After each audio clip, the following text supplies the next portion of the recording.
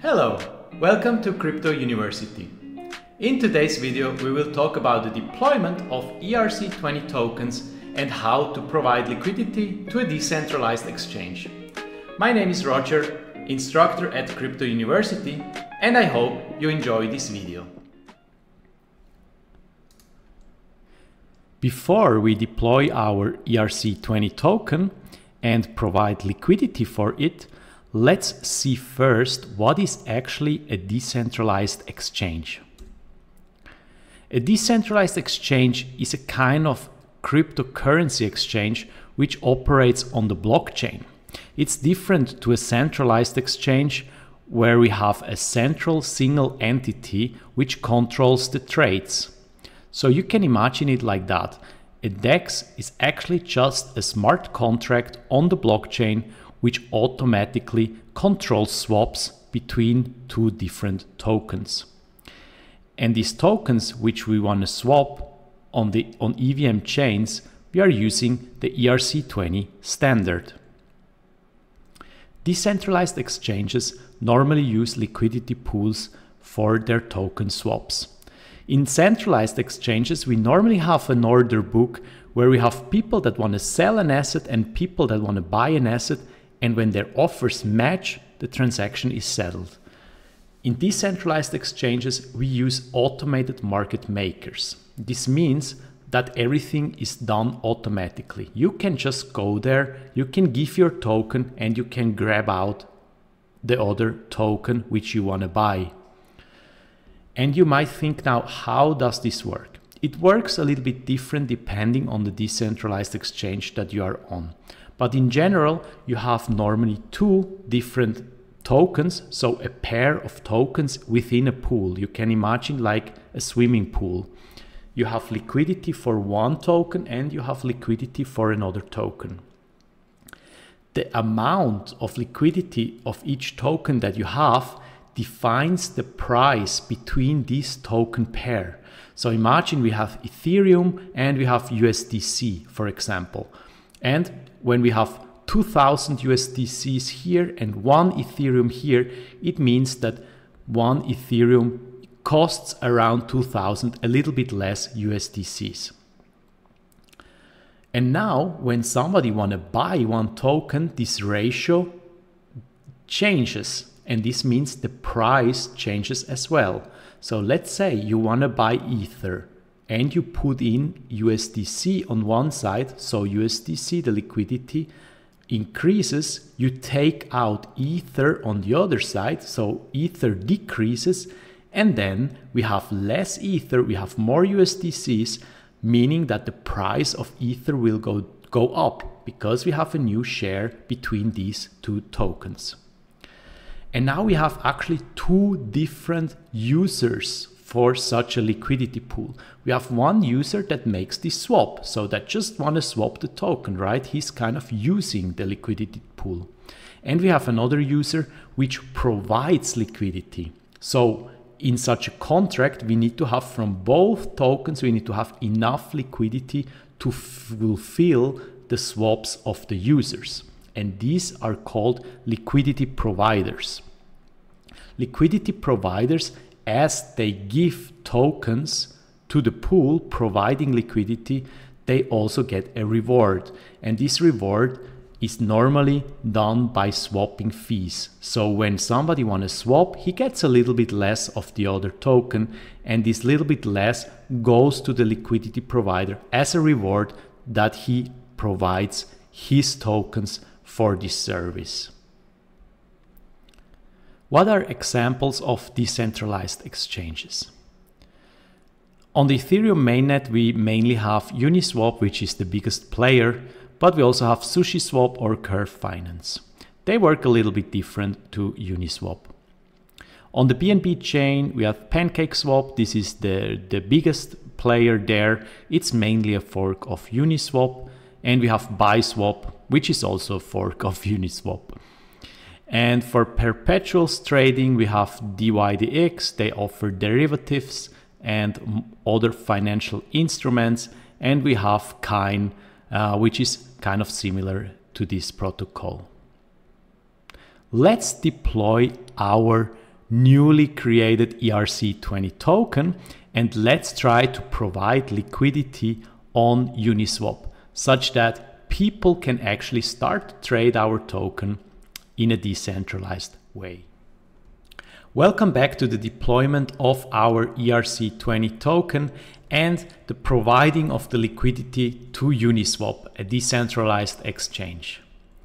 I'm here back in Remix with our super token, which we have created in the last video and which is actually just a copy of the ERC20 token from OpenZeppelin. We have set the name and the symbol and how many tokens we would like to mint. I also have set up MetaMask with 0.5 Girly Ether, Girly test network connected. So that's a test network which we can use and which we will use to deploy our contract and provide liquidity on it. When I go to the deploy section, we can actually deploy our ERC20 token. Before we have used the environment Remix Virtual Machine, which is just a virtual machine in the browser, but now we really want to deploy it on the blockchain. So what we use is we use the injected provider. This connects directly to MetaMask and injects our account to this. So we see here the AB4 is now here and we have 0.5 Ether available. This will then directly send the contract to the Girly network and it will be mined, and then our ERC20 token is deployed. We see we have no compiled contracts yet, so let's go to the compiler and compile our super token.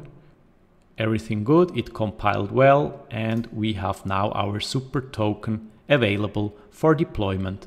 And we just press deploy. MetaMask pops up. We can confirm that, and we sign the transaction, which goes to the blockchain now, and it takes a moment such that it's mined and then it's deployed. Here we are, it deployed successfully. We can see here in the deployed contracts, we have everything as we had before, but that's now on Girly. We can copy the contract address.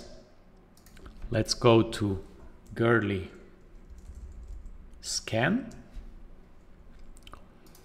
which is Etherscan for the Girly network, which indexes each block, and we can search for all the addresses and what's going on the blockchain. So we can see here we deployed 35 seconds ago this contract. We have already a token tracker available as we have implemented the ERC20 standard. Etherscan knows that this standard is a fungible token which index everything correctly. So we can go here, we see it, we have a maximum total supply of 100. We have a holder, that's our account which minted these 100 tokens, and everything is fine. The next step is now to go to Uniswap. Let's close that and we launch the app of Uniswap, and as we are connected to Girly on MetaMask, we are directly connected to Girly ETH on Uniswap. So we see here the balance that we have in Ethereum, and let's say we want to now swap 0.2 to our token. What was our token address? It was here. We paste it in, we see the super token. And let's see what is the price of this token. We have insufficient liquidity for this trade. Obviously, we didn't provide any liquidity to Uniswap yet. So that's the thing that we need to do right now. So let's go to pools. We create a new position. We use ETH as one pair, and we use our super token as the other one. So we have one pair of ETH and our super token for the liquidity pool. we will add a fee tier, which says how high is the fee for a swap of our token, which will get the liquidity providers. Let's choose 0.3. And then let's change here to this one to change the pair. And we would like to have a price of 0.01. That means 0.01 Ether will be one of our super token. We need to set a price range because we can concentrate liquidity just in one price range, but we would like to have the full range. So we put 0 and we put a really big number here. That was not enough. I will show you. If you put a more big number, then you have infinity here. So you have from 0 to infinity in all the price range. We would like to provide liquidity. And now we can deposit how many tokens we would like. So let's say 25. So we have 25 of our token. And to fulfill this price, we need to also add 0.25 Ether around. We need to approve the token. That's exactly the step. We need to grant access to the contract, to the liquidity pool, that he can take from us the token, our super token. That's why we need to approve it first. We use default, we approve it, and now we need to wait until the transaction is accepted. And after that, we will be able to provide liquidity. That's it. Let's show preview. Everything fine, fee tier. We will add this much liquidity to the pool, and we just add it and we sign the transaction. Again, we need to wait until the transaction is submitted and mined into the blockchain, and after that the liquidity is done.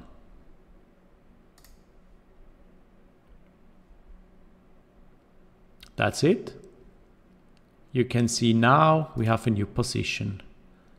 And that's our position. We see how much liquidity we have, and we see our fees that will be generated when people start to swap our token, the current price of the token, and we have successfully provided liquidity into Uniswap. If I come back now here to the swap page and I choose our super token, let's say I want to buy our super token with 0.01 Ether, it will fetch the new price of our liquidity pool and we can swap it how we would like. What we see here is price impact is too high. That means there is kind of a warning from Uniswap because we didn't provide too much liquidity into that pool. And when you want to swap, you get a price impact. As the ratio changes a lot, you really suffer from price impact. So let's use a little bit less. Let's use 0.01. That's better. And we can now swap this Ether to our token. Confirm. And the transaction is pending. And the liquidity provider that is just sitting here, that provides this liquidity, will get a little bit more Ether now and will get a little bit less SP tokens, and he will get some fees from this swap.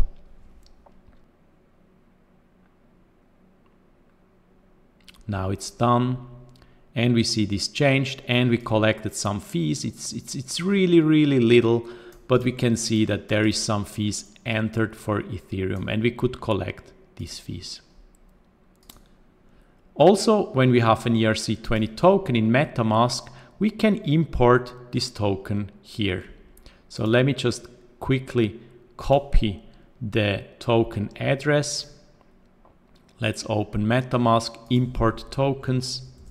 Paste the address, we see the symbol and the decimals, and we can just add the token and import it. And we see that we have 75 SP token on the wallet. The rest is provided as liquidity in the Uniswap pool. So let's come back here to the page of our token. Let's refresh it, and we can see when we go to holders, we have now another holder, which is a contract, which holds around 25 of our super token. And when we go here, we can realize, when we go to this address, we can realize that this is actually a Uniswap V3 pool. It contains this super token and it contains some wrapped ether, and this is actually the liquidity pool which is done and which can be used to swap these two tokens. Let's summarize this lesson. We have successfully deployed our ERC-20 contract. Then we went on to providing liquidity on Uniswap, and then we could see that we could successfully swap our token on this decentralized exchange. And this can now be done by everyone. Thank you.